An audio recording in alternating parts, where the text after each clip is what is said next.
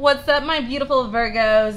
Do your gorgeous self a favor and trust your lovely intuition for guiding you to this moon message for your love reading for the first quarter moon in Capricorn. So it's also moving into Aquarius. So this is covering October 2nd through October 5th. And first quarter moon energy is halfway to a full moon, meaning we're ramping up the energy, we're intensifying the energy all the way up to a full manifestation, right? It's about another week before that happens.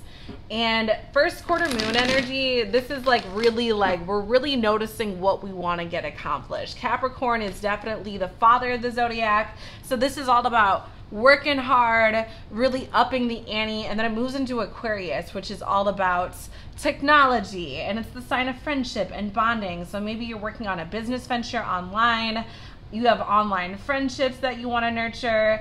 Let's just see what's coming through, Virgo. All right, so let's set the intention for clarity. Only clear answers coming through this reading for Virgo. What does Virgo need to see for the first quarter moon in Capricorn? Who is in their love energy? First quarter moon, clarity for Virgo. Who's in their love energy?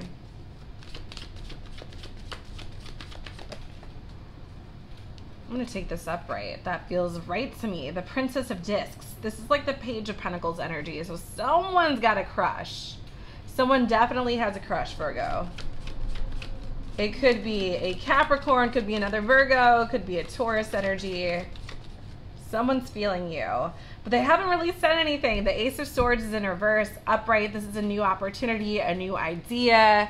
It's like I got wind of a new idea. This is Libra, Gemini, Aquarius energy. In reverse, this person has not said anything to you about this crush. We have Judgment coming out upright, which I love to see. So there's good judgment in the air. I feel like things are going to work out with Judgment upright. I feel like you dig them, right? It's not someone that's kind of stink that you're like, oh God, who is this person? This is someone that you actually like. This is Scorpio energy, by the way. So you could be dealing with a Scorpio. Yeah.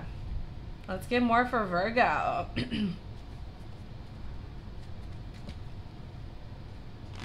I don't know why, too, with Judgment, it's almost making me feel like someone else is going to say something about this person liking you and spill the beans that way, because it makes me think of literal judge energy. And, you know, you have like lawyers representing you in court and stuff, and everyone represents someone in the judicial system. It's almost like someone's going to represent this person and tell their secrets or whatever it is they're trying to hide about how they feel about you.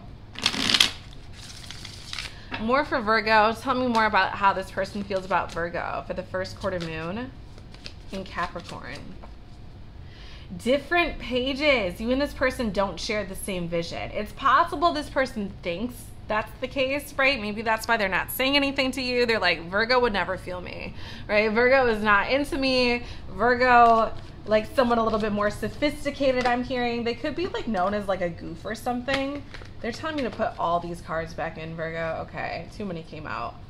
What does Virgo truly need to see about the way this person's feeling for the first quarter moon energy? Twin flame energy.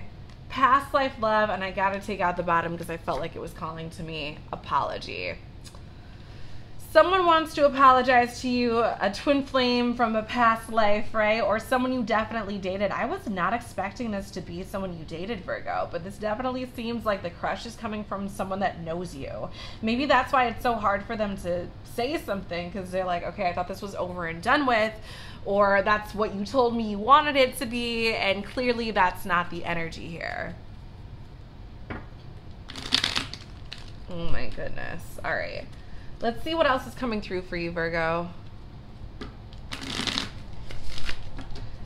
Yeah, and maybe that explains the different pages, right? Because you're like not feeling this person. They were a twin flame. You learned what you needed to learn. But apparently I feel like this person did not, right? They just can't live without their Virgo energy. Deception. Someone is wearing a false self mask in this relationship. Yeah, I feel like they're already lying to themselves by not telling you how they feel and just being out in the open with it. But I feel like they might have deceived you in the past, right?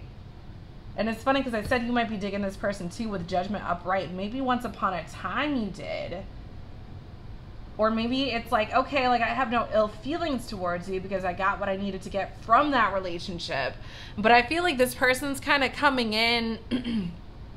Yeah, it's almost like they haven't healed the baggage from the past with you.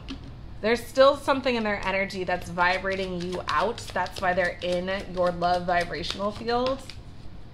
Birds are about messenger energy. This is about information. They're also travel creatures.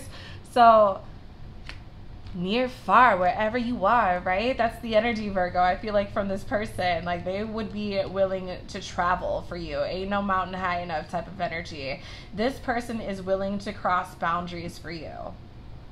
Although I feel like they can't cross boundaries with themselves with the Ace of Swords in reverse. Like they're afraid to just be out with it, with what they want to tell you. Yeah, they're trapped in a way. I'm noticing that too with that caged up energy. And like I said, it could be another person. I'm getting multiple people energy, different pages, right? We got a lot of birds here. Birds are definitely a theme. It's like someone might tell you how this person's feeling about you. Someone might spill the beans in that way. They're telling me to shuffle for these. Give me more for Virgo. Yeah, a little birdie told me, I just heard it through the grapevine type of energy. I feel like this person's not over you at all, Virgo. Tell me more for Virgo and this person. What are they feeling? What's the first quarter moon energy? The arrow. I think this is a sexual innuendo. Right? That's like, bro, straight up, I'm just getting hard dick energy. And with the 3 on there, it could have been a third party energy, right? Maybe that's why you broke it off with this person. But I feel like with the council, that kind of goes with judgment energy. This is definitely someone that I feel like might have learned from their past mistakes. It's interesting we have 11 and 12 too. It's almost like something's happening in divine order.